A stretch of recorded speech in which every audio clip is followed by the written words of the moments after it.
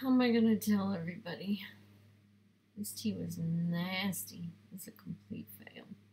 How can we? Hi everybody, it's me, Becky, back with another video.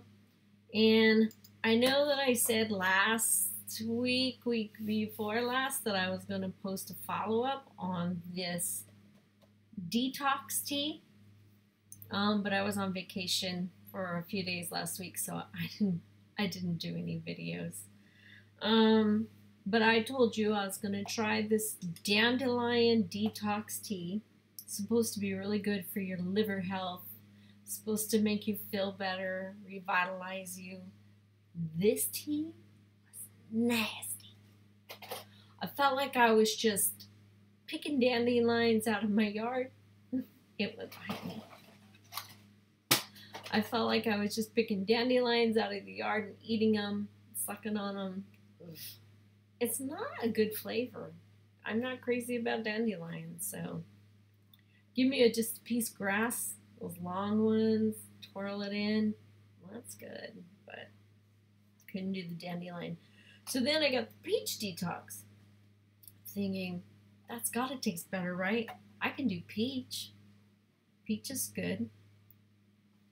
This also has dandelion in it, and it has a lot of cinnamon. And I like cinnamon, but this was just too much cinnamon. And the other stuff that I just threw over there on the floor has black pepper in it. I can't do spicy, so maybe that's why I didn't like it.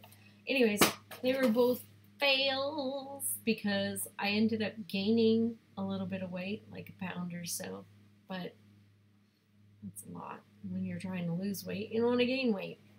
So the detox tea was a fail for me. I couldn't do it. I didn't even last a day. I couldn't even drink 3 whole glasses of it. And I think you're supposed to drink three a day. Couldn't do it, guys. So that was a fail. So my next video, I'm going to be unboxing these Trex Air wireless bone conduction headphones. They don't even go in your ear. Look at this guy. See? They're not in his ear. They go right above your ear, right here on your cheekbone. And you feel the music through your bones. So I'm going to be doing an unboxing of these, and then we'll do a little review, and I'll let you know how that goes. Okay? So that'll be my next one. But stay tuned, because I am going to post a real estate video pretty soon about CMAs, which is comparative market analysis of properties, and comps, and how important it is to pull good comps when you're pricing a home. So stay tuned, guys. I will be back shortly.